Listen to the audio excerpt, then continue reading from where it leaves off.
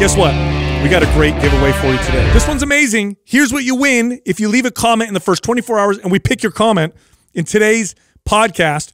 You get one of these guys. It's a dynamometer. Dynamometer? Did I say that right, Doug? Dynamometer. Dynamometer. There you go. So this thing tests your grip strength. In fact, when you listen to this episode, we'll tell you some pretty awesome ways to use this. So we'll mail this to your door if you win. By the way, turn on your notifications, subscribe to this channel so you know when we post these episodes, and you can enter to win all kinds of cool free stuff. One more thing before we start the podcast. We got a huge sale going on right now, helping people get ready for summer. MAPS Anabolic 50% off, and the Shredded Summer Bundle is 50% off. The Shredded Summer Bundle includes MAPS Aesthetic, MAPS Prime, MAPS It, and the Intuitive Nutrition Guide. So all those 50% off. Head over to mapsfitnessproducts.com and then use the code APRILSPECIAL with no space for the discount. All right, enjoy the podcast. You guys look very nice. Are these? Thank you. You're handsome as well. Here's what I want to know. Why does it take so long to cut your hair? It's just done. I don't understand that. It's the beard. Yeah. So, because I saw her spend a lot of time on your head, too. Yeah. I don't understand that. It's like one head at a time? No, yeah. It's no. The real question is, like, which one of us took our shirt off? Yeah, that's the question. Hold on, I have a shirt under the shirt, though. I just have all these muscles. Listen, I need him to breathe. Hey, this is a shirt, too. Hey, there's two shirts. Hey. So we have a barber in shop now, right? So that's the new thing. And I go first. I get my haircut. It takes a long time, right? Because it takes a lot of work to make this look like the way it does right here. Yeah, you think he just wakes up looking at no, this is a lot of work to be. A lot of invested you really time. have to pay attention to detail. A lot of work left, to be a right? 5. Like, you know what I'm saying? You know what I'm saying? So a lot of work.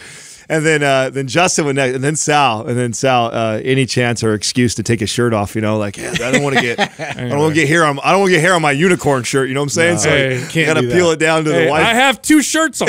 This is also a shirt. You know what I mean? I want bare chested. No, I don't like little hairs. I don't like the hairs getting stuck in my collar. Did her heart flutter a little bit or anything? She get a little nervous after you did that, or yeah, is she all right? I saw her sweating a little. Yeah, she was like, whoa. So, I didn't know what I was working with today. Is this my tip? Oh, you're the buff guy. Yeah. Yeah, totally. Now I can see why you're into fitness. Yeah. No. I don't like the hairs, dude. When I get little hairs in here, oh my God. I want to punch someone in the face. You gotta take a shower. Yeah, so I feel, no, I'm good, dude. Yeah, You're making fun of my unicorn shirt. Yeah. My daughter got me this, dude.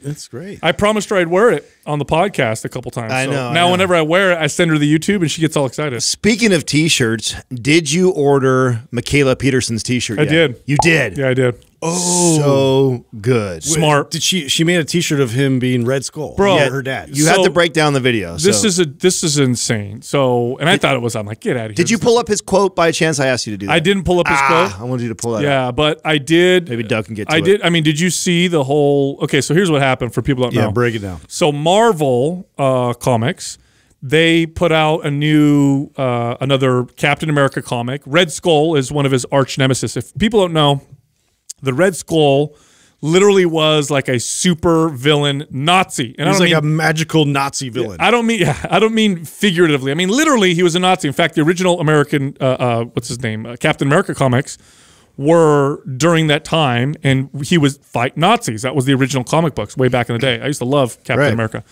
Anyway, Red Skull was this Nazi guy. So this new one comes out, and Red Skull literally has 10 rules for life in the comic book, and a good chunk of them are like right off of Jordan Peterson's 10 Rules for Life. Right. And it was deliberate. I mean, the more you look into it, like the more things you could totally like correlate between what he's put out and what they.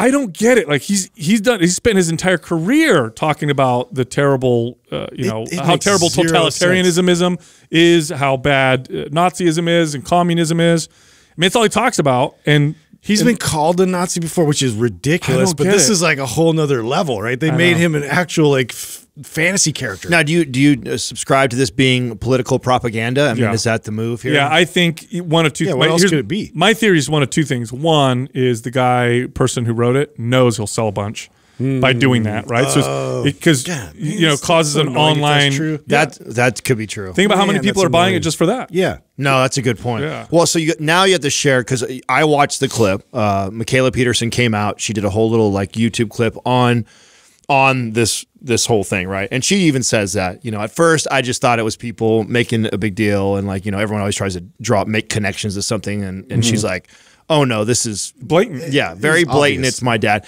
So I absolutely love how they're handling this.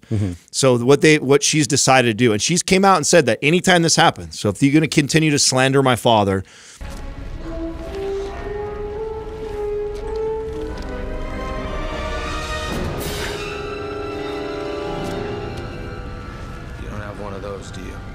Straighten up what you can straighten up.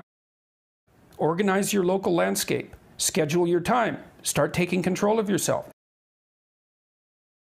Clean up your room. You don't have to. You don't have to do any of this. That's okay. Then how come you're running?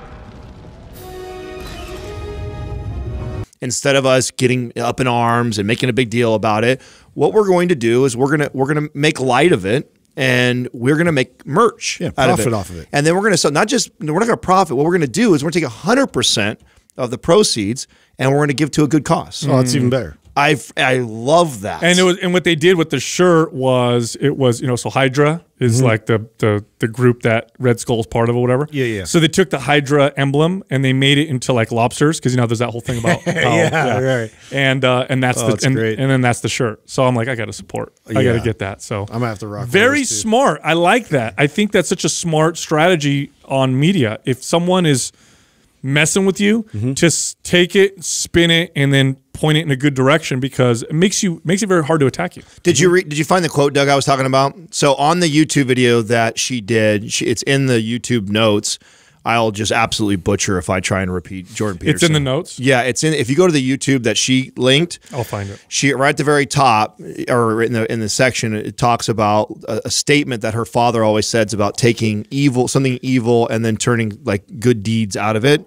Except for obviously Peterson always uses much bigger words than that. But he speak big words. Yes, it's very eloquent. So if you read it, I wanted to read it. I wanted you to read it. Because I thought that was really I'm going to cool. find it right now and see if I can pull up it's in the, okay, let's see here. No, the quote's not in the notes. Oh, yeah. It said, out of ignorance, malevolence, there you go. and slander, we will thereby derive some palpable good. Yeah, that's it. That's it. Isn't that great? Yeah, I think that's awesome. Yeah. What a cool way to put a spin on that too. It's an interesting time, right? With people attacking each other through media. And I guess the winner's always a smarter person, not always the angry person. I think sometimes you come across angry. Yeah. It makes you look defensive or weak. I do agree with Justin's theory, though. I think that this could have been just a strategy to sell more, right? On their part before Peterson and got I'll take involved. credit for that. So Yeah. Yeah. What did Sal say? Oh, that was Sal. Sorry. Adam never thinks it's no, my but idea. I will definitely take credit. Yeah. Yes. Yeah. It's on tape. Yeah. Rewind it. What it did. Yeah. Anyways, did you guys have a good weekend? Oh, it was great. Yeah. Oh yeah. Would you were up in the Yeah, I was mountains, right? up in the mountains. You up in got the Truckee. poles out too, huh? Did you go fly fishing? Yeah, I went fly fishing, got the boys out, and we did some practice. Obviously, we didn't get much in terms of a nibble or any kind of luck there, but that's okay. Like it's going to take multiple trips of us getting better and like practicing for him to get it. But they enjoyed it, which I was really stoked on. And then we went for our last run. So it was like the last. I don't know if it was technically the last day, but it was one of the last days that the resorts were open, and so we went and we were able to go boarding one last time. We were sitting there, and it was kind of funny. I was, people watching. It's a great place when you're up there in the lodge and just sitting there and kind of chilling. And I noticed this group of ladies that were like, over 40s, whatever, sort of cougar kind of category, if you will. And these guys had walked up to them all like, hey, ladies, like doing their pitch and whatever. And so they're kind of giggling and whatnot. I'm just, slightly paying attention because I got nothing better to do. And they start talking and flirting and this and that. And then the guys give her his number. They leave or whatever. Immediately they go on to Instagram. And they're just roasting this guy between all four of them. They're just like, oh, look at this. And look at this picture. And like, and I'm like, oh, my God, this is a thing. Like, this is what people do now. Wow. I didn't even realize that. When you give a number, it's like now you have like all the visuals and everything else that you can just like start scrolling through it and just, if this person does this, like, oh, that's weird. Wait, so did the guys think that they had did the girls make it seem like the guys had a chance when they were talking to them? Oh, totally. Oh, they're all like, hee. This like, one telling we'll hang you, out later. bro. But We are no match for women. Like, no with that idea. shit. No, that was no. my first like insight. You were blown away watching from the side. Yeah, I'm like, these ladies are nasty. How dare you? Well, this seem like some nice guys. That's the game, though. Yeah. Right? That reminds me. Remember when we had Enzo working for us, the kid that was fresh out of high school, and Yeah. he was talking about how like the way that you meet or start talking to somebody now, it's not. You wouldn't if you're at a party. I remember asking him this. He was like, if you're at a big party and you saw a girl across the room that you were interested in, And she's in the room. yeah, she's in the room across the way at this big party. What do? And he's like, oh, well, you you get on her Facebook page and you request a friend request, and then only if she accepts, you then comment to her, and if she responds, then you. That's so weird. I know. I thought that but was. this is like our generation, or like older than us even. Like this is how they're doing the single thing. Well, I mean, besides that, it's just, to me, what that highlights is, again, we're no match. Like, the dudes probably, I guarantee you, because I know this is what guys do, they probably left, and their conversation probably sounded like this. Okay. Dude, she totally wants to bang me. Or You know what I mean? And the women are like, look at his, look at him in a swimsuit, Right. or look what an idiot he is. or that girl's trying to be all ha ha ha like this that, and then she calls him later that night when her Right. friends don't know. You think so? Guaranteed. Yeah. When they all go home. Yeah, dude. Do you want another drink? Nah, I'm gonna go bad. So I This wonder. guy's such a loser. Hey, what are you doing? Yeah. So I wonder how many times that happens, and you know, guy or girl, right? Then you go and you look the person up, and they look like nothing like the person you just met. Like, because so many people Photoshop and Doctor use the hell out of filters, it. and it's the best of everything is on Instagram and stuff. Like, how many times does someone go meet somebody and then get their information and then go look up on their social media and like, oh my God, this person is like super hot on Instagram. But Well, especially if you're wearing a bunch of ski clothes. Yeah, like you don't get any kind of real semblance of like what their body, what you're working with. So right, I and you could- see I on get Instagram, it looks yeah, totally I don't know how I would serve. I don't know if I'd like it the way it is now. Like, the old ways, you shoot a spitball at her or something in the room, get her attention the old You fashioned. light her hair on fire. Yeah, you know what I mean? That was my Do go-to. something like that. Spill a drink. Oh, excuse me. Hey, what's going on? You know? Punch her in the arm. Yeah, Hey, that's- so I I like you. I got a random DM. Actually, got a couple from that episode that we did. Remember when I brought up the whole burger den thing, right? Yes. So somebody was literally listening to our show and doing their DoorDash, driving around, and had just picked up from Denny's, and he was messaging me saying like, "Oh my God, he says it's all branded." So you go to Denny's, you pick it up, but you pick up a Burger Den bag and everything, and it has no resemblance of Denny's when you go there. Wow. So this makes me, I wonder how many companies are doing this. Why not? I know. If DoorDash is exploding and everybody's ordering food to their door, that's brilliant if you ask me. Totally. Because now you can have a kitchen. Actually, if you have a Gives them restaurant, a fresh new start. bro, if you have a restaurant, you have a kitchen, so you could be like, hey, you want to start a Chinese restaurant? Dude, no. You could literally be a burger den, you could be a taco place, and all of it can be coming from Denny's, but you can brand it 4 different ways and sell to Now here's the deal. Wow. Because part of me is like, oh, you tricksters. But then the other part of me is like, you know what? If they're good, they'll do well. If they're not, they won't. I'm not against this. Yeah, because if you order a burger from there, even if I could say whatever, why is a burger den? It could say whatever. If I eat it and it's gross, and enough people do that, it's going to get a bad rating. No one's want to. No, I think it's smart. I found fair. I found a place on DoorDash by my house that I've driven by many times. I don't want to say the name because I'm gonna say good things, but also bad things. I used to drive by all the time, and they didn't look good. The outside didn't look good. I was like, it's not going to be good. Mm-hmm. I saw them on DoorDash, didn't connect the two. I just saw the name, and I ordered from them.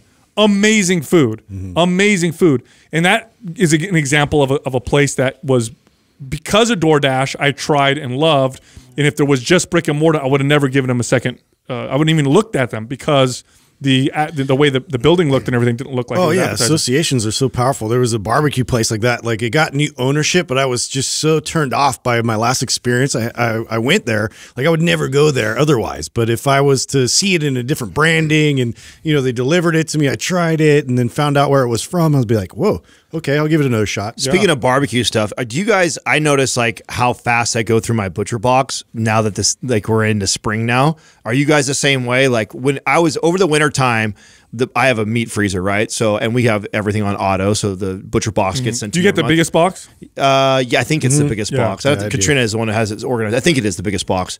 And in the wintertime, I find that we start to kind of fill the freezer up. Like it's like, I'll get around to cooking that, or I don't feel like. But right away, springtime hits, the nice weather and stuff like that. I'm out grilling so much, and so I go through the meat way faster. I get the biggest box and I have add-ons, and I use it up because I use it. I have it. I use it. I love it. I get now I'm to the point where it's mostly tri-tips, flank steak, and ribeyes. Those are the ones that I eat the most, and then I'll have the pork chops. And that's I do all the steaks, chickens, and all that now, and the Traeger, and then burgers and all that kind of stuff. I'll still do on the grill, and sometimes I'll do it simultaneous.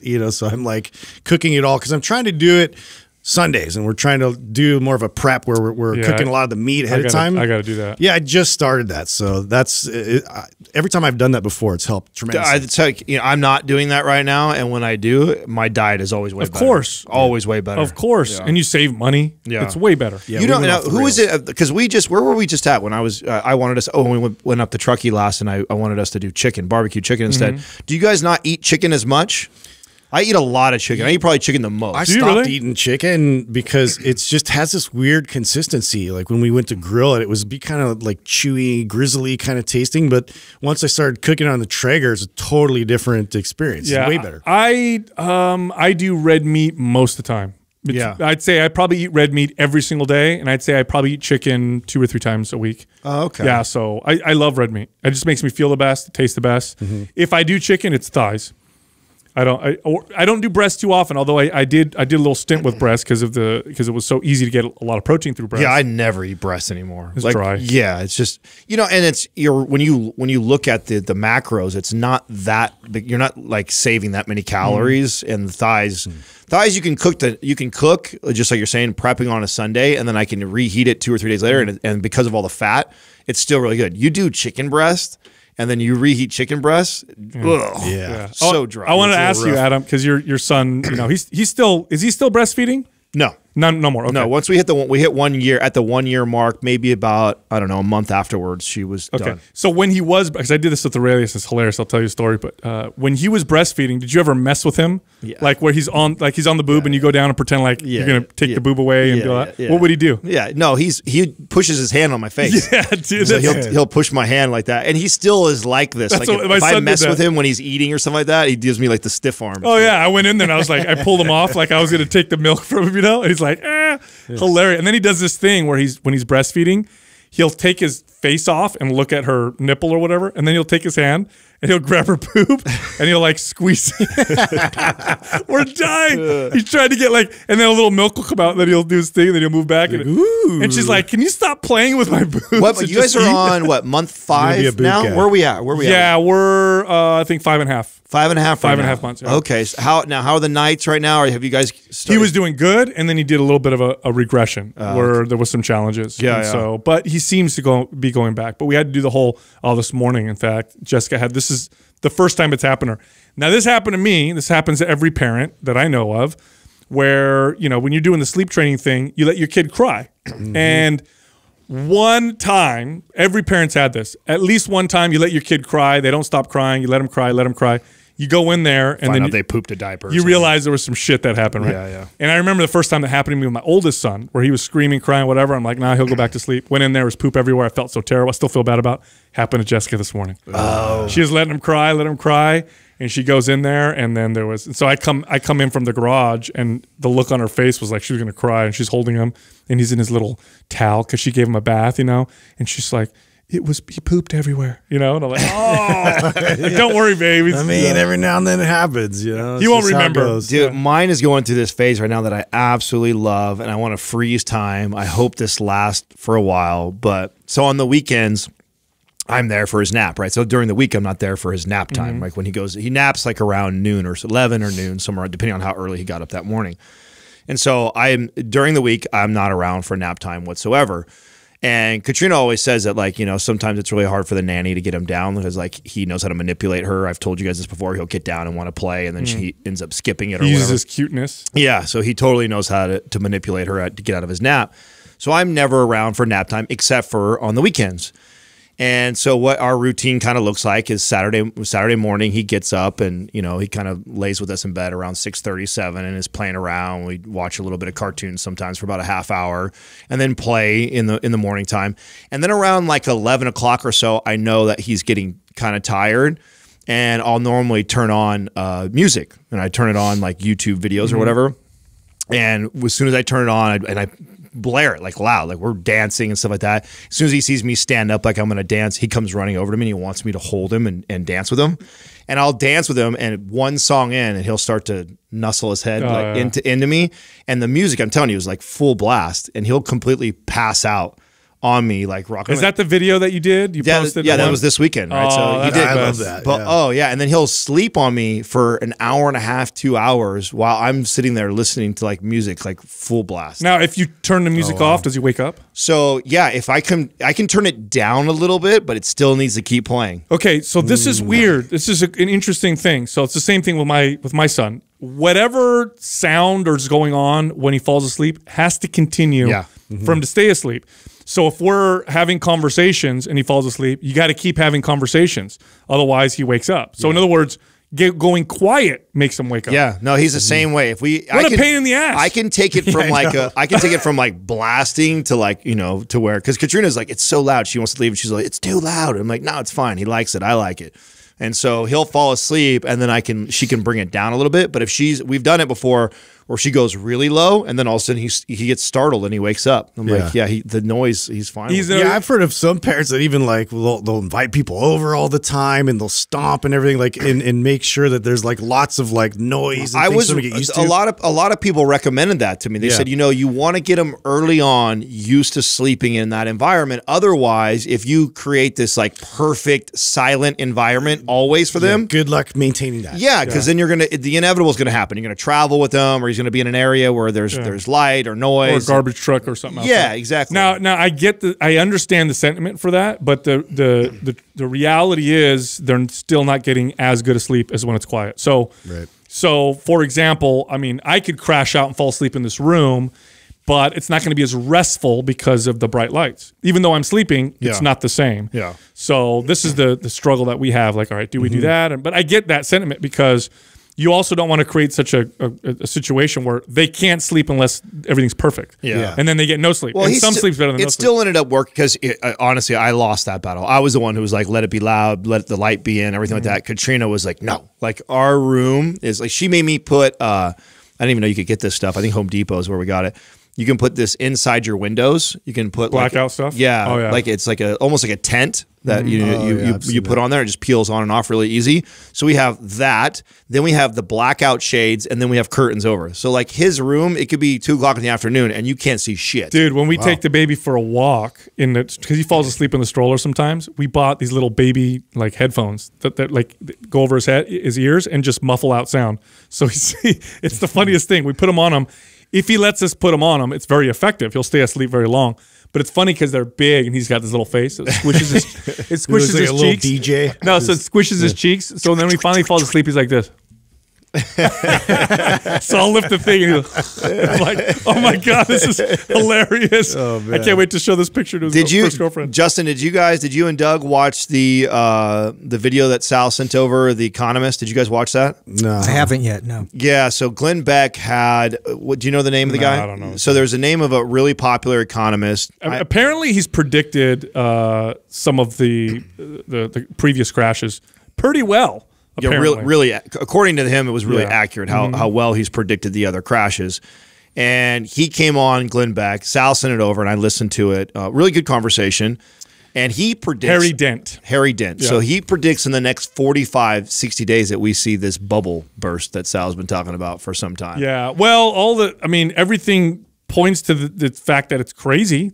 How much money they're pumping into everything, and everything keeps going up like crazy. There has to be some consequence at the end of this. That's just logic. Yeah, absolutely. And now he says it's going to get real bad because we had the stock market bubble pop, or the .com bubble pop. We had the real estate bubble pop in 2008, and he's saying that this next one is going to be a money bubble, meaning that because we've just printing money and pumping into everything, that's going to affect everything. Because if the money bubble pops, then it doesn't matter. Now I agree more. So Glenn Beck actually argued with him, or he challenged him. He says, respectfully, I'd like to challenge that. And he says, I think that if we do see it, we're not going to see it as soon as you think we're going to see it. Because he's calling 45, 60 days. So he's like this summer. Yeah, he's saying, what? Yeah, he's saying this is around the corner. We're going to see He's an this alarmist, huh? right? This huge crash.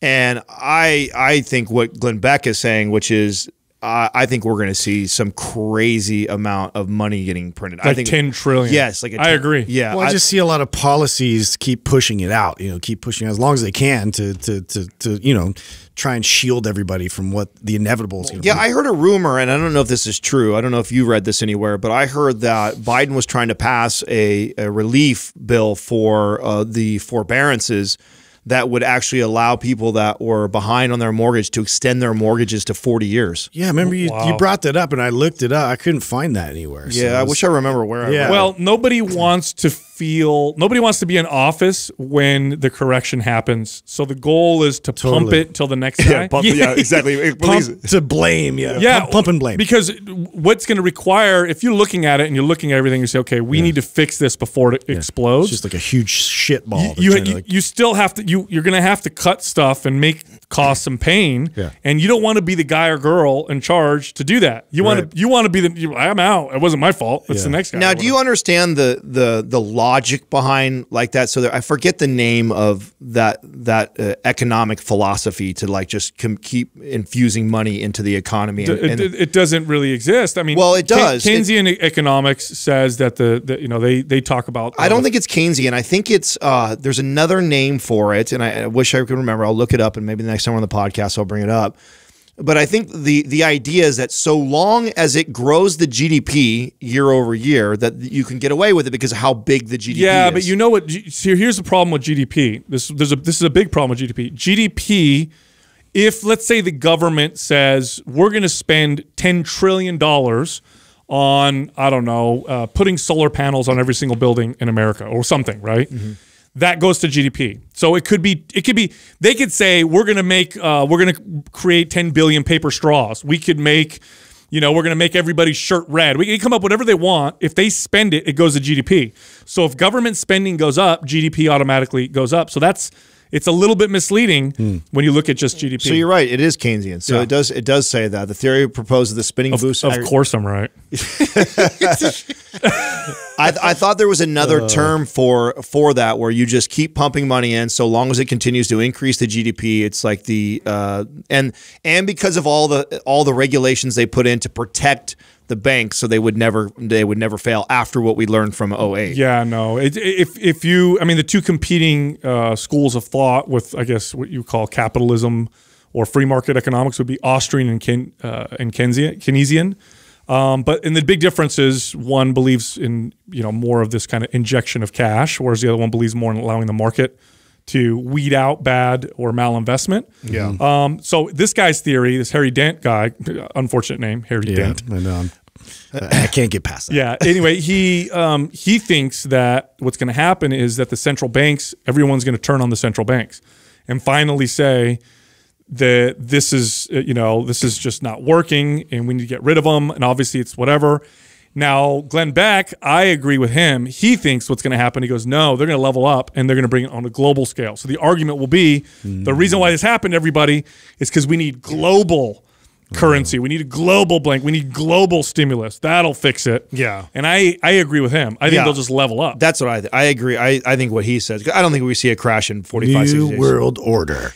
Oh man! Is that not exactly what it is, dude? This talk is reminding me of something I watched. Did you guys watch? Did either one of you guys watch the new? It's the largest art robbery ever on Netflix. Oh yeah, I just watched the preview for that, but that was an excellent one to watch. Really good. Sweet. Okay, so now, I forget the name of it. What the name of the? Maybe Doug can look at the documentary. It's trending in a top 10 on Netflix right now. It's the largest art robbery something. I don't know what the title is. Something like that. So one of the things, I'm watching it, right? So this is early on before this unfolds. And I'm thinking, you know what? Like if someone steals a Rembrandt or a Picasso, like what the fuck do you do with it? I know. Who do you sell it to? Because you can't sell it to anyone. You can't even show it off because it's so famous that if the wrong person comes in your house and sees it. Now, I mean, is time a factor? Like if say 10 years goes by, 20 years. No way, bro. No way. No. So try and guess because I'm going to give you guys the answer. That blew my mind. So here's what I would think. Okay. I would think that you can sell it. There's a black market for it, and it's much less expensive, or you make less money, but you'll sell it to like some sheik somewhere or some weird communist party leader. Yeah, somebody on the black market. It's called This Is a Robbery, the world's biggest art heist. Wow. Okay, so you're partially right. Okay. So again. What I speculated with Katrina that it would be used as collateral on the black market. So, for example, so you're a big cocaine dealer, and you've got 10 kilos. And normally when you drug deal, you consign that to somebody. So let's say Justin, I'm a big cocaine dealer. Yeah. So Justin's a big cocaine dealer. I supply him. He obviously doesn't use it. Right. I've got 10 kilos that I'm going to give to him. What are you saying? Okay, and in order for him to get that from me, since he doesn't have the money to pay all that up front, he would give me this piece of art as collateral so he could go do that. But that's not even the number one way that this is actually used. That I had no idea about. So because the art is such a big deal, right? There's only one of these Rembrandts. There's only one of these Picassos. This gets the FBI involved like crazy. So what a lot of a lot of people that are, thieves, what they do is they steal these and they use it as a bartering chip to get themselves out of jail. Wow. So you go rob one of these paintings. You got this as like a get out of free jail card later on. So 5 years goes down the road and you get popped for doing a bank robbery. And the cops are just like, oh, you're going in. So it's like you could say to them, look, here's a deal. I can find this for you. Yes. If you if you lighten my sentence. Sounds like we need Pink Panther. That's what it sounds like. Wow. Yeah. That's an old reference. Is a door. Yes, sir, that is a door. Yes, I knew that. It's not locked, sir. Obviously.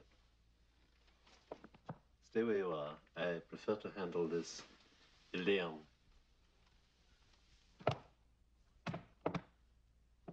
They actually interview like a notorious thief that he has stole like hundreds and hundreds of more that he got away with. Brilliant though. You get your get out of jail free I know card. That didn't even cross my mind because all I could think about originally was like, what the hell do you do with this? You can't sell it online. You'll be caught right away. You can't hang it up in your house. I know, because even if you hang it in your house, no one's gonna believe you. I'm like, bro, this is a real They'll either not believe you or they're gonna tell somebody like he's got that Rembrandt that's been missing. I would think that you would sell it on the same black market that sells like rhinoceros horns. Yeah, but think about this. What is that person going to do? Like the person who buys it is not. Well, I don't know, bro. Because have you guys ever seen who's the major drug kingpin of was he Mexico or South America? Pablo Escobar. You ever seen pictures of his house?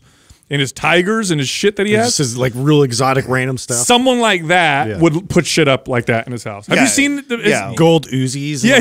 Have you seen some of his old what his house? Bro, pull up Pablo Escobar's like he had like golden like assault rifles everywhere. Well, he's also he had a gold room. He's like an exception to the rule too. Like the FBI is scared of that guy. You know what I'm saying? Like somebody at that level is totally different. You know what I'm saying? Also think about it this way. You just stole a Rembrandt and you're like, I want to sell this to Pablo Escobar. How do you do that? How do you do that? Yeah, let's meet in person. Yeah, no exactly. How do you find that guy? You'll be like, I'll give this to you for $5 million. He goes, I'll take it for $5. Like, okay, here. Yeah, you may have it. See if we can see the at your house in 5 minutes. No, you got to do Pablo Escobar's gold room or gold, weird. Like he owned tigers and monkeys and he's got gold. I don't know. I thought that was really fascinating because that never crossed my mind that you could use it as a bartering chip, but because it's so infamous, right? There's only so many of these paintings that the FBI is involved. That's a big deal, dude. There's massive rewards out for it.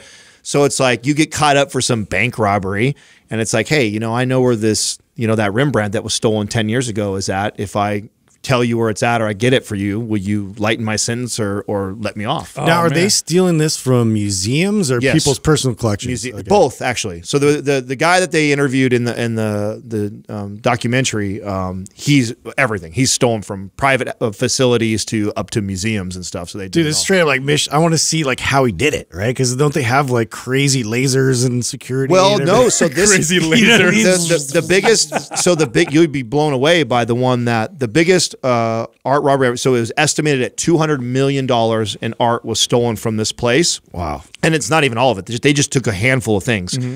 But if you saw how easy it was it was like they were super vulnerable. Super vulnerable. They just walked in and took it. Yeah, the security system it wasn't that like Justin's seen too many movies. He's like, aren't there like lasers? Yeah, you got to break some kind of glass. You What know, is that movie there's with- smoke that comes out. What's that with the Sean Connery where it's the entrapment or what is it? Oh, is that the one with Catherine Zeta-Jones? Zeta-Jones. Where she does the little the famous scene where she's in all black and she works through all the lasers.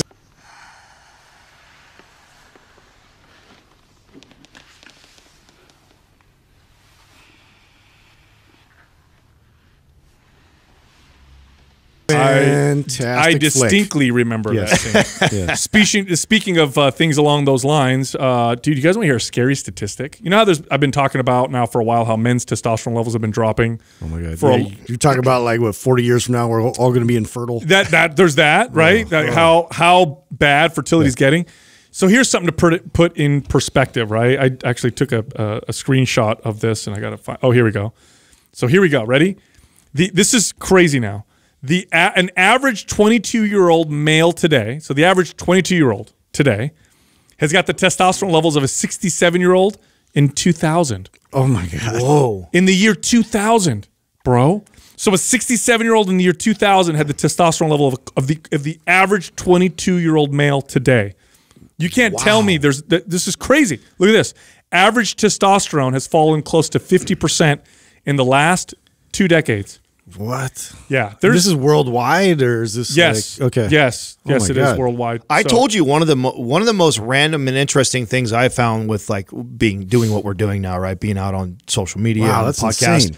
When I started talking about my testosterone use and my whole experience and the hormone therapy and everything, that is the number one thing that I get DMs. I would not have guessed that. I just because when I got involved with using steroids back when I was in my early 20s, it was very taboo and not a lot of people talked about it, and you just didn't hear a lot of people even talking about their testosterone levels.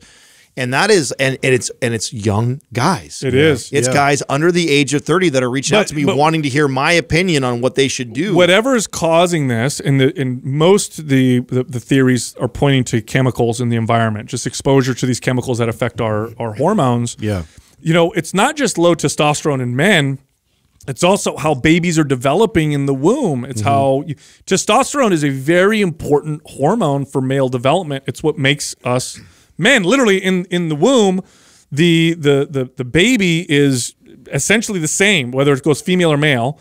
Then the injection of testosterone is what makes the fetus turn into a male. And that's, of course, triggered by chromosomes or whatever. But, you know, so it's not just the men, young men that are having this. And then, again, low testosterone causes all kinds of problems, anxiety issues, low confidence. You lose your intelligence. You can actually decline. Cancer risks go up. It's really wild. I mean, 50% in 2 decades. Holy shit, man. That is super alarming. This is crazy. And it's actually a very big deal. We need to figure out what the hell's going on. And so there's something that we have in there's chemicals that are causing certain things. And they're finding a lot of these chemicals in like babies, breast milk. And do you really think it's that, or do you think it's just a combination of a whole bunch of stuff? What do you mean? Like, do I think there's a single chemical? No. I don't think it's just chemicals is what I'm saying. I think it's like, I think there's more like cultural stuff happening. I think there's a lot of things that are probably playing. Or did the cultural stuff start happening because of the low decline? Yeah, I think it's mostly to see that much of a decline in one, not even one generation, 20 years, right? That is a strong environmental push. There's something coming from the environment that's really affecting. So I would love to see then a study of like, you know, because there's definitely people that even a decade ago that are raising kids like very hippie-like, right? All whole food, all no xenoestrogens, like everything is like they're very careful of all that. it would be interesting to find a community of people that have been consistent with that since kids' birth and see where their hormone levels are and compare them to somebody I'd love to see who's that like too. whatever, formula, everything, chemicals, everything. I don't care. I take it. I'd like to see that too, but here's the problem. They find these chemicals in the urine and blood of people who don't even use a lot of these products. It's so prevalent in It's like everything. it's in the rain and everything else. Like it just, it makes its way in the environment everywhere. Yeah, But I would think though, if that's the only place you're getting it, and then you do a good job of avoiding it, you should see at least some improvement. yeah, you would see some. There'd be less, damage. Because isn't that, I mean, in the water, because you brought up that the other day and things like that, that has to be on the lower end, right? As far as the offenders, or is that the highest? You know? So the ones that they're highlighting are these plastics, like BPA was one of them, right? These plastics that are, and look, plastics everywhere, and plastics revolutionized our lives. Yeah. But a lot of these chemicals they find in some of these plastics, they think are the big main offenders. Well, that's the conundrum, right? I mean, you look at like surgery, you look at like plastic for everything in terms of like medical advancements has been crucial for all that. But now, the unintended consequences now that those actually, give us chemicals that are beneficial. This is an existential threat if you think about it, right? If this continues in this path, this could literally be the biggest problem that mankind has ever encountered. If we become infertile, you know what are we going to do? We'll just clone? Like, how are we going to have kids? Just start cloning each other? Because I don't know where you would go from there. This is all a great science fiction movie. It's fucking great. That's what I'm thinking right now too as I'm listening to this. Is this real life? Yeah. Like, what's happening? Hey, since we're talking about studies, so check this out. This is pretty cool. So here's how protective muscle mass is in the body. So this study was talking about how protective it was for heart disease. Men with a lot of muscle mass and high body fat, so guys who have a lot of fat but also a lot of muscle, decrease their risk of heart disease by 26%. So just having because of the muscle. Because of the muscle. No. Just having more muscle, even with high body fat. Now, the men who were lean with more muscle decreased their risk by 60%. Yeah. But still, it just goes to show how protective muscle is for your health. I was having a conversation with my brother over the weekend. I finally got to see him and see his new place.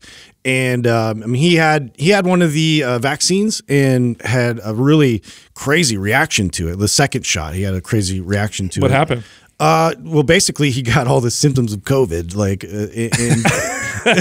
he might as well just got it. But it was like for 3 or 4 days, it was just like out. And but his wife was fine, nothing, like didn't even feel anything.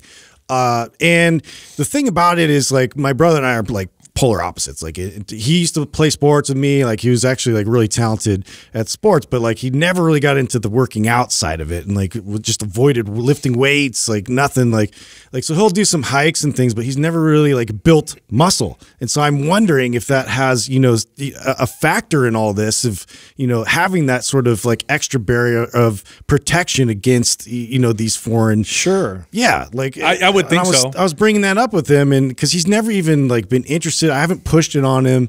I actually was getting your book for him because he'd be like the perfect guy to understand. He needs to know why it's so essential that you lift weights. Yeah, and it's good because it's coming from someone else. I can imagine he probably doesn't want to listen to a thing you say because you're his and he's the older brother, right? So he's got all the answers. I was always coming to him for all the answers. Well, speaking of talented athletes and not wanting to listen to anything you have to say, did you guys see my Instagram? Which one? My Instagram post about oh my God, what's the name of it? Tonal. When I did the 1.6 billion valuation. You said, is it overvalued? Yeah, no, I didn't say overvalued. I said, is it overrated, underrated, properly rated? Yeah. So I literally you're just trying to get a feel for it. Yeah, so I literally wrote, I did a picture that is on their website, I think, of their product, and I put, Tonal receives $1.6 billion valuation, overrated, underrated, properly rated. I just wanted to get a feel of my audience. And boy, did I piss off my buddy. Oh, I saw that. My buddy Brendan got on there, and now I didn't actually know this, and obviously he's invested in it, right? So hearing me rag on it and talk about how I think it's overrated is just totally. I mean, he took offense. Though. Oh man, we went back. He went so hard on me about it that because he kept comparing it to Instagram, which I thought was silly. He's like, "Oh, Instagram at one point wasn't making any money, and now look." You know what the problem is? And we've seen, how many times have we seen this, Adam, where people come into the fitness space and they don't know fitness, and so they view it like, I don't know, like a tech company. Yeah. And they say, oh, it's got technology, it's got this many users. We've seen other tech companies grow from there. Yeah, it doesn't work like an app. No, it doesn't. It doesn't work that way. That's the bottleneck. The bottleneck, people have to work out, and keeping people working out consistently, and a lot of them. Like if you can figure that out, you've solved the puzzle, right? Yeah, that was my. I mean, and that his argument was that because I haven't actually seen all their financials and know the quote unquote stickiness of the product, I have no leg to stand on to even put my opinion in. And I was like, well, okay, dude, I don't know all those things, but I think my experience in this space for as long as I've been doing this, I have some sort of a leg to stand on in this. And to your point, that's exactly right, is that fitness is a different monster. All of the tech companies that have gone public and made billions of dollars, yeah, the stickiness in they're addictive. I mean, they suck people in and people use them day in and day out for hours forever. Fitness has never been that way. No. Nothing has been invented. Nothing has ever came out in the history of us working out that has been so sticky that you become addicted to it. That compares it to social media, and then it dies. Yes, the most effective modality, or whatever you want to call it, that's gotten people to stay the most consistent is personal training. Nothing comes close to personal training, and even personal training. Yeah. Isn't even the same universe as like social media. Like, people use Instagram on their toilet all the time. They're looking at whatever. People, this is the problem. This is what we're trying to solve, right? Is to get people to start and stay consistent. That's the other thing. The other point that I brought up was that, anything that is a Band-Aid, right, for this, or is treating the symptom and is not the cure and is not revolutionary, it is not going to stick around and blow up into be these worth billions and billions of dollars. And a lot of these businesses, and I know I was really going hard on him because he's also, a big investor in Orange Theory. And I said, I hate to tell you this, man, but these aren't the answer, man. Orange Theory is not the answer for everybody. I'm sorry. Are there some people that enjoy it and have success with it? Sure, I'm not denying that, but it's not really solving the problem. When we talk about obesity and the things that we talk about on this show, that type of training is not the answer. We saw it with curves. Yes. We saw it with CrossFit, Orange Theory, and this is a cycle. And someone will come out with a new way to work out that's fun, gets people hyped and motivated, which doesn't last, and it goes like this, and it goes like this. And part of why Orange Theory did so well, and I remember seeing it and going, this is brilliant. I mean, they integrated tech into the Group X type of training model very, very well. They took a piece from the CrossFit community thing and some of the exercises and the circuit training and the competitiveness.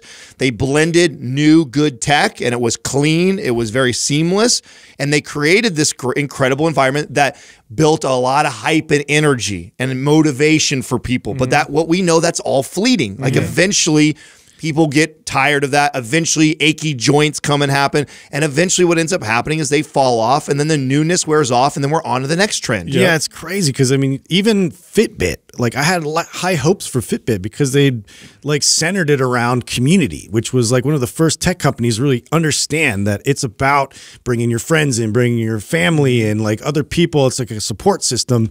But even that, the newness of it, the excitement of it just totally went away. Fitbit, MyFitnessPal, BuddyBug, the Nike one. No. They're not tech companies. They're all cool. Yeah, stop looking at them like they're Apple or Google or whatever. They're fitness companies that use tech, and so you have to treat it that way. Yeah. It's not going to be like a tech company. So if the fitness isn't good, it's just never going to work. You have to somehow the unicorn's going to be both of those together, but I don't know what that looks like.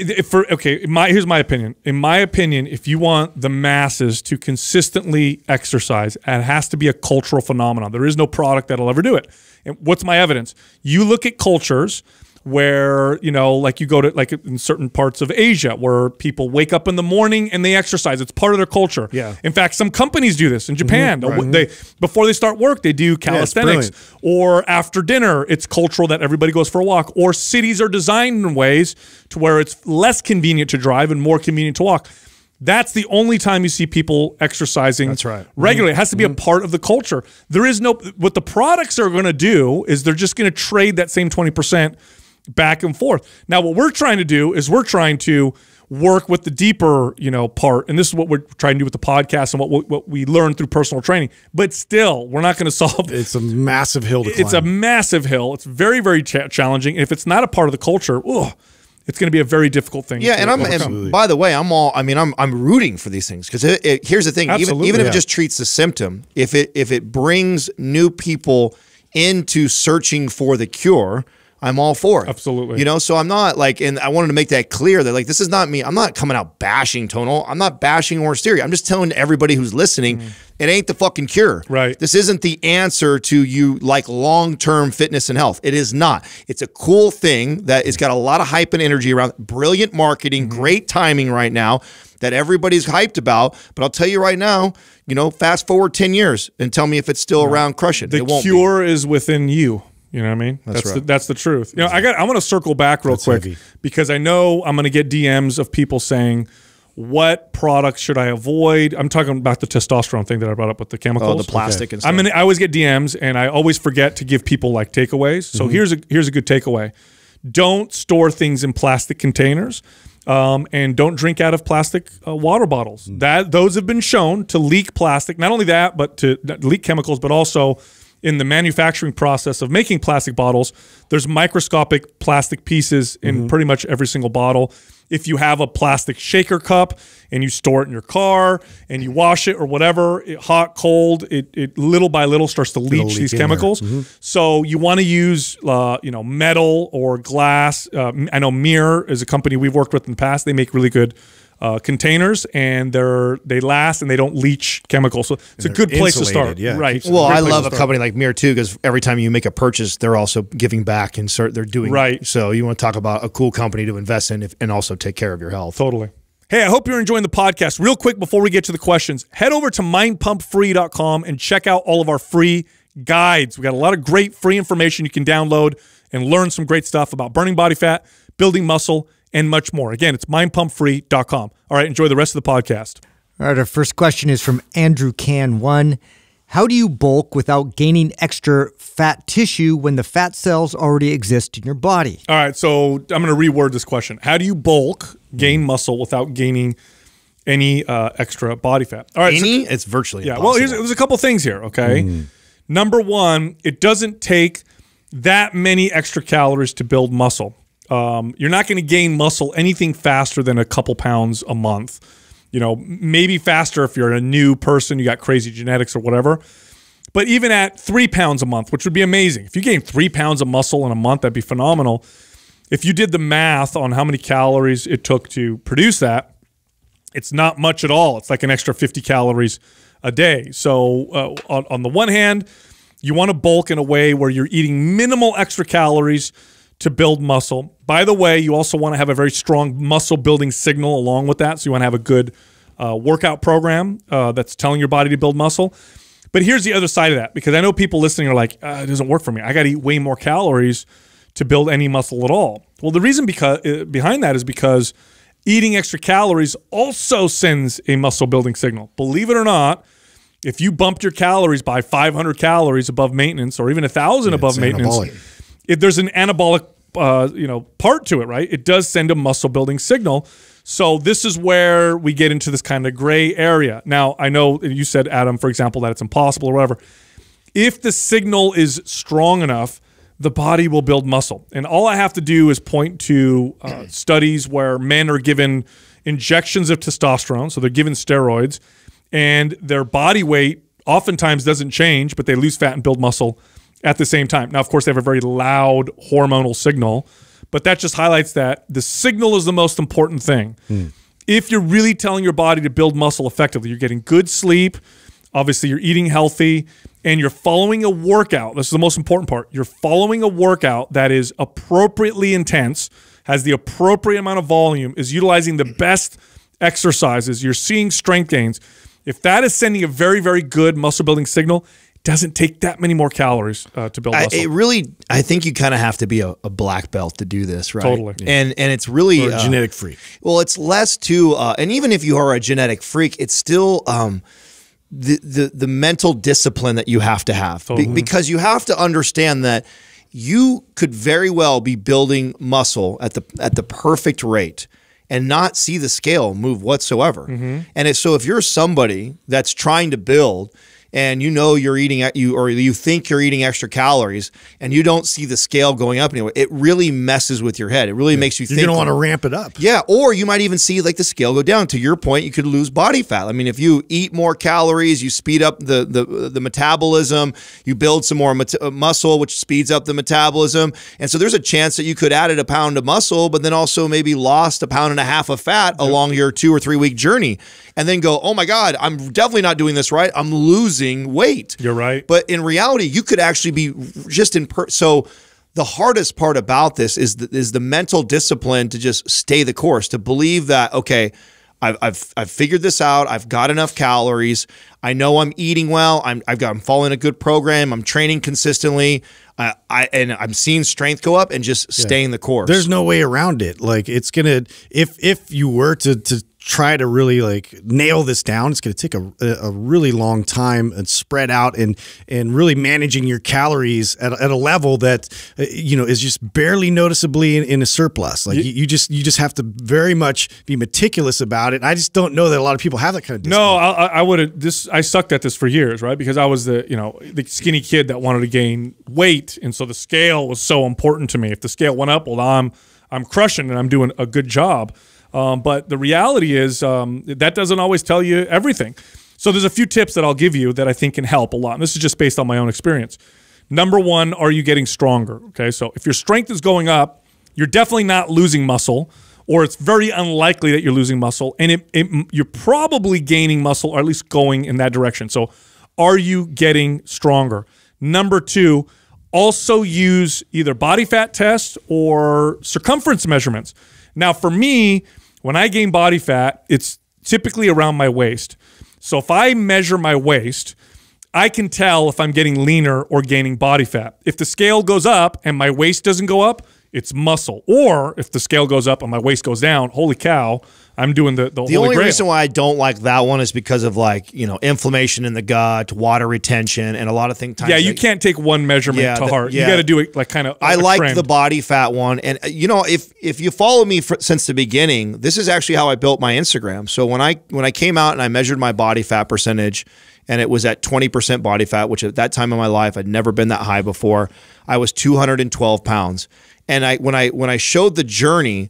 My goal was to stay at 212. And that's where, so when I came all the way down to 7%, I was 212 still. And the goal was to show people that I didn't need to have this huge swing one way or the other. I didn't need to add on 20 pounds of muscle to then lose, 30 pounds total and a body fat. It was like, I'm going to hover right around this 212. Now, mind you, week to week, I had some 214s, the 211s, but the goal was to my home base was 212. Right. And the way I looked at it was if I started to creep up, I would kind of back off calories a little bit.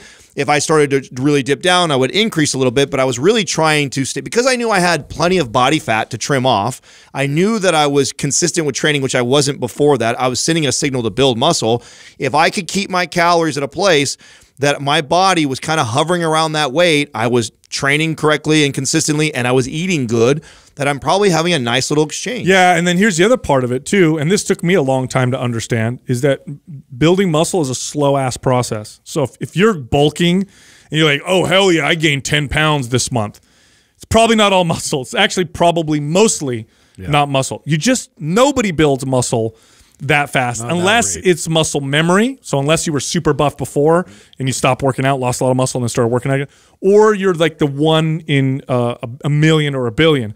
But muscle building is a slow process. So if you're inching up on the scale ever so slowly, where every couple months you go up a couple pounds or a pound and it sticks, and you're getting stronger and you're noticing in the mirror that you see more definition, you're probably gaining muscle. But boy, does it take a ridiculous amount of patience, because I know what you're talking about, your journey that you did, Adam, where you did that weight transfer. That was after years of you working out. And no way I would knowing your body. I would have never been able to do that as a kid, because I was so impatient. No, I didn't have the discipline as a kid to do that. I'm glad you brought that up, though. I was just going to say, you just brought muscle up build slow. No, talking about the muscle memory. Yes. So I get tagged on this a lot. So this is a good time to bring this point up. So we get tagged a lot on people that show like these crazy transformations. and people want me to like point out how fake it has to be. And being truthful, they're not always that. Some of them are fake. A lot of people Photoshop. A lot of people do that. But for me to come in and accuse somebody and say just because they showed this ridiculous transformation in 60 to 90 days it is fake. That's no. If you've been training for as long as we have, I can really make a huge difference because of how much muscle I've built over the years. If I let myself really go for like 6 months and fall out of shape, I can shred body fat and build muscle really quick and show a major change in 60 to 90 days. So those don't always mean that they're fake. It might mean that somebody has been training for a really long time. They know their body. They know their shit. They know what they need to do calorie-wise. They probably were inconsistent. They just have to tighten it all up. Yeah, and they gotta tighten it up. And they tighten it up, and they actually make a massive change. When I had shoulder surgery years ago, I remember, if you've ever had a cast on and you take it off, it's always frightening. Right? You take it off, you're like, whoa. Like, I remember stick arm. Yeah, like there was like nothing. My shoulder was non-existent. And I don't remember how it was like a couple months when I was finally able to work out. And I measured my arm. I lost like 2 inches or 2.5 inches or more in terms of muscle. And it didn't look like my arm at all. And it came back so fast. It was literally weeks where it was right back to where it was before. So muscle memory is a real thing. Yeah. Next question is from Jackie18. Is there evidence to suggest that eating more meals more frequently throughout the day is better for weight loss than 2 meals with the same amount of quality calories? Okay, so here's the deal with this now. Now, we've been told for a long time in popular fitness culture that eating small meals was superior, right? So if you eat, this was the story at least, or the narrative. If you eat small meals, it stokes your metabolism throughout the day. It feeds your muscles amino acids throughout the day. Therefore, it's better for burning fat, building muscle. So you need to eat small meals throughout the day. Okay. Is there evidence to support this? Hardly any to zero. The reality is the thing you should pay attention to, the thing that should dictate whether or not you eat small meals or you eat fewer and larger meals should be based on how you feel. Personal preference. That's the most important thing. Now, the reason why this started was because bodybuilders who are eating shit tons of calories, you're eating 5,000 calories a day, you're not going to do that in 2 meals. Yeah. You're going to eat 5 meals. It just makes more sense.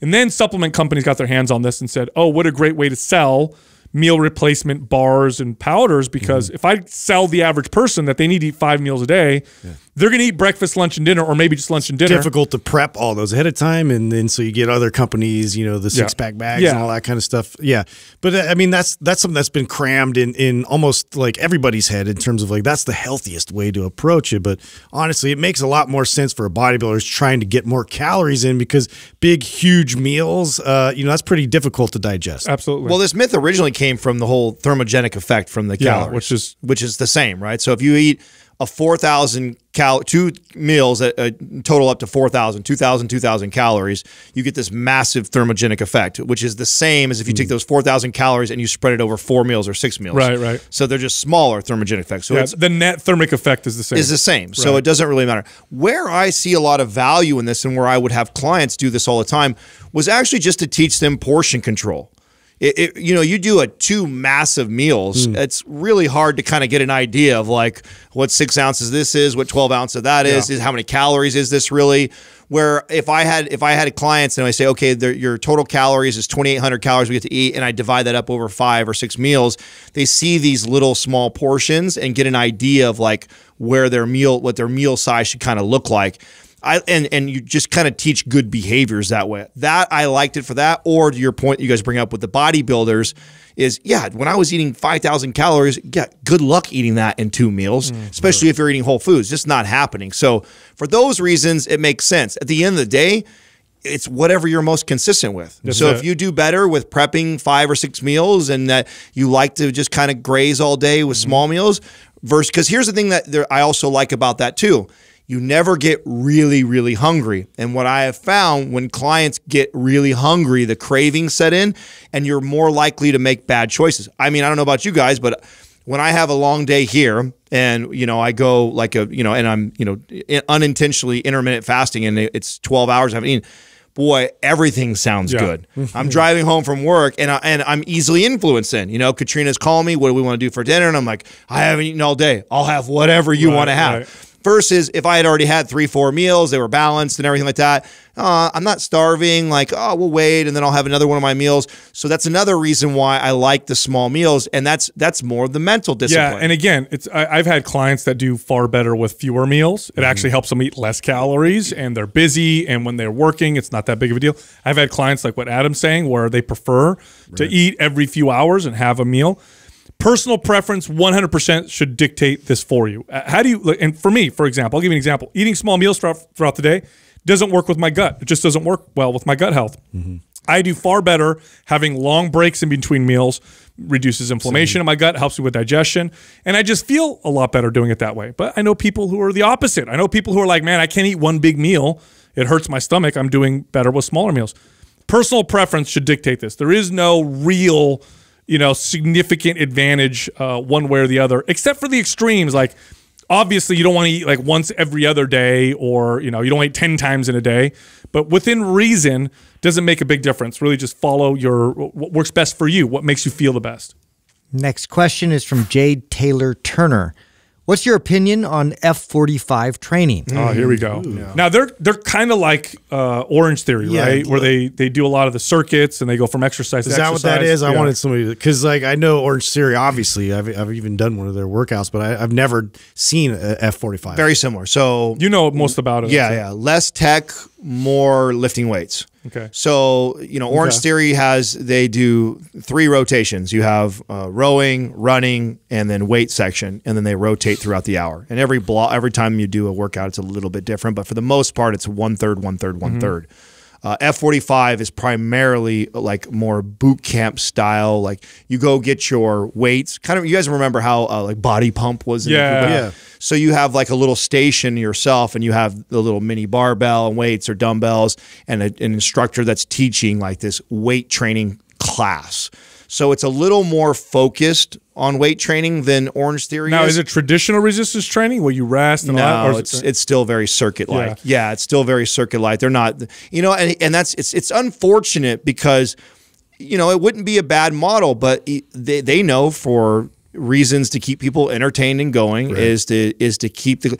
Could you imagine a group X or a group instructor like this standing up front and making everybody, okay, we're going to rest for 2 minutes now. What do we do for 2 minutes? Yeah, and just everyone standing They're still. going to have real good stories or like, anecdotes to throw in there. I mean, I remember when I was teaching Orange Theory, I would yell this, right? I would stop a class, like I'd turn the music on, stop the class, and I'd yell at everybody in the weight training, rest. Yeah. Stop. If you are able to go around and around with no rest, go heavier. You need to go heavy enough. And I want to look over here and see people sitting down. I remember having to yell at people, tell people that, like, I want to see you resting. I remember you saying, too, and I thought this was brilliant, when you'd have those rest periods where you'd actually educate them, like you'd pick a topic. You'd say something about nutrition that, you could kind of use that time to educate instead of just, wasting it and looking around aimlessly. Yeah, the weakness with F45 is the same weakness you see with lots of group classes with weights. Number one, it's not resistance training. It's cardio with weights. You could do cardio with anything, and this is a cardio with weights type of class. Number two, it's a class, and it's very difficult to tailor workouts when you're dealing with that group type environment. Now, is it smart business and marketing? Well, yeah, it's fun, it's exciting, it's probably exploding. It's probably going to, at some point hit a peak and then tank like other fitness trends and fads do. But as far as a workout is concerned, you're going to get some conditioning, some stamina, and you'll get some cardiovascular work done. But if you're looking for the benefits that resistance training provides, where you're building muscle, speeding up your metabolism, making your body more resilient in that particular sense, then you're doing the wrong thing. You want to do traditional. They have Mark Wahlberg, don't they? Yeah. Well, there you go. That's how I Mark Wahlberg. And save your DMs, okay? Because I know we're going to get DMs of people that work there and like, oh, Adam, this and da. They're all going to say, I mean, that's every time we talk about something like that, like we, offend anybody that works there. Listen, it's cool, dude, but it's not ideal. Just group training will never be ideal for people. There's such an individual variance for every single person that if you have a classroom of 12 to 15 people, and here's the thing, group training for muscle, for building muscle and burning fat, not ideal. Could you do yoga? Or like a priming class, like where everybody, it's a little bit different, like the goals are different. Yeah. And so you can get away more with that, but something that's as specific as or conditioning, like on a sports team or something. Well, there's just so many more variables that dictate whether you're going to lose fat or build muscle. Yeah. If one person in that class, their diet is dialed in this way, modality of training, they haven't trained this way in a long time, their body might respond perfect for this class. But then maybe that person who's right next to them doing the same thing is in a too much of a caloric deficit, or over consuming that it doesn't even really matter, or not resting whatsoever and doing light weights. Mechanics matter so much with traditional resistance training variables. And how your body moves. It matters so much. And I'll even argue against what you're saying. Yes, you could do class in yoga. Is it far superior to have an instructor do yoga with just you? Yeah, no. Absolutely. So it's the same weakness you see with all classes. But as far as resistance training is concerned, you get like this much of the benefit of resistance training. It's mostly cardio. Mm-hmm. Next question is from Austin Owens Actual. Which training style do you all prefer? Percentage-based or RPE-based? If not either of these, what do you recommend? I laugh at these questions. Yeah. If people get so hung up on those they things. do, and it's not that. I mean, I understand if you're a competitive athlete, Bro, and it makes more sense. Like a power lifter, that's about it. Yeah, that's it. That's what I mean. That's where I stop. That's it. If you're a power lifter, this makes total sense, and it's the only time I don't laugh at this. But I built a competitive physique, the 1% of the 1% at the professional level without ever paying attention to any of this shit. I like never once. I like used any of feel. this shit. It's always feel for me. It's always feel, because I could have a client come in and maybe today we're supposed to do 80% of whatever, and I ask them, hey, how do you feel? Or I'm watching them as a trainer. Oh, it looks like they're a little out of it or whatever. We're going to go easier. You have to train your body for that moment, how you feel physically and also mentally. By the way, you can feel great physically, feel poor mentally, and that'll have a massive effect on your performance and how your body recovers and responds. So really, it should be based off of how you feel. Now, here's the problem with that, is that a lot of people want objective measures. Like, tell me number, whatever. Now, I know heart rate variability was promised to do that. The problem with heart rate variability was it's kind of a pain in the ass. You got to be real good at measuring, have the right technology to do it.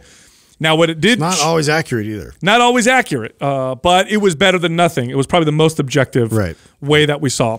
And then not that long ago, we had DeFranco on the show, and I thought I love what he was absolutely brilliant. So I'll show... Which, of course, it came from someone like him. Somebody who we respect in the industry, one of the best trainers and coaches that's been doing this for a really long time. Of course, he came up with a simpler yet very effective way. Very effective. So I'm going to show everybody. So if you're watching this on YouTube, you can see I have and I don't know how to say this right, a dynamometer. Dynamite. Yeah. Anyway, you essentially you squeeze this and it measures your grip strength. And so here's what he said, and I thought this was absolutely brilliant. So these are devices. They're very typically inexpensive. I know we have one on our site, so you can buy these on our site if you want to.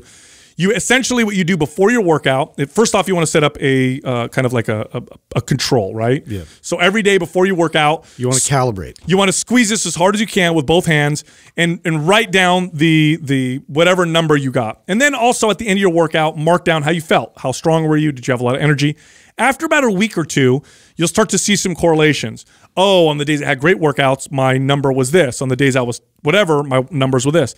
Then you can start to use the number that you get on your gripper test or whatever as a way to dictate, for those of you that want objective numbers, how hard you should work out. So you squeeze it and say, oh, wow. It's a readiness gauge. It's testing your CNS. Which is great. So you kind of know what you're working with for that day and like how hard you should push, or, it's just it's a more of a way to actually find a real metric out there to kind of identify how you're feeling, but it's still feel-based. Yes. Well, that's the reason why, our good buddy Craig Capurso, he built an app around this. It was the flaw that we saw in this was like, you can't have a computer mathematically figure this out for you. Perpetual progress doesn't exist. No, and it goes all over the place. And it can't figure out what happened last night. Last night could have been you got some crazy news that was devastating with your family. Then you stayed up all night, you got terrible sleep, and then here you are showing up to your workout. And you can't mathematically figure that out. No. And your computer has already told you what you're supposed to do that day. Where me as a coach, if I was training you, I would ask you, how was your night last night? You say, oh, I just found out my grandmother passed away and I didn't sleep very much. me as an experienced coach knows right away. I might have had a plan today that I was gonna push you to this RPE, or I was gonna push you at this percentage, but now I'm calling an audible because I know what happened last night. Well, this is the problem too. Back to our earlier conversation about tech products, like this is what they don't understand. Like there's a lot more to it than ones and zeros. You can't it doesn't just work out in a perfect formula and laid out. Like there's so many variables, and you have to have like individual coaching to make it work. Right, and this is why I like, and again, it's not perfect. You got to base it off of how you feel and how you perceive yourself to feel. This is important because people tend to second guess themselves. Do I really feel good? Do I really feel bad? Whatever you feel, and that's kind of your truth, right? That's the truth of how your body's going to perform, essentially. But the reason why I like the dynamometer, I think I'm saying it right, is because it measures in real time your CNS and how great you're squeezing right there. So it's like literally right before you work out, you crush it with your hand, and you see what your score was, and then use that in combination with how you feel. Like, I feel kind of crappy.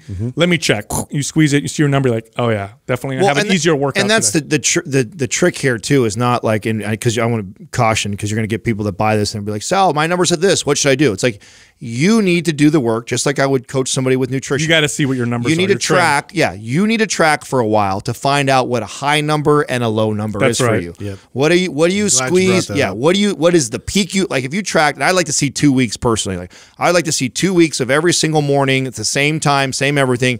You squeeze this thing, right? And you find out over those 2 weeks, okay, where's my high and where's my low? And then that's your range. And so then going forward, when you go to squeeze this before you go to work out and you see where you land at, oh, wow, I'm on the peak. I'm going to get after it today. Or, oh, wow, I'm towards the bottom. Or, oh, I'm in the middle. So, and you adjust your intensity based off like that. Absolutely. It's perfect. Look, if you like Mind Pump's content, you got to head over to mindpumpfree.com. We got tons of guides and written information, books, all free, mindpumpfree.com. You can also find all of us on Instagram. You can find Justin at mindpumpjustin, me at mindpumpsal, and Adam at mindpumpadam. And that's a rap-a-loo. Literally, this is no joke. I know there's a lot of books written on the obesity epidemic and how to solve it, and they're like, oh, all these complicated. Literally, this is it right here. If people just reduce their heavily processed food intake down to about 10% of their diet, so 10% of your diet or less, heavily processed food, that's it. Eat like you want to, enjoy your food.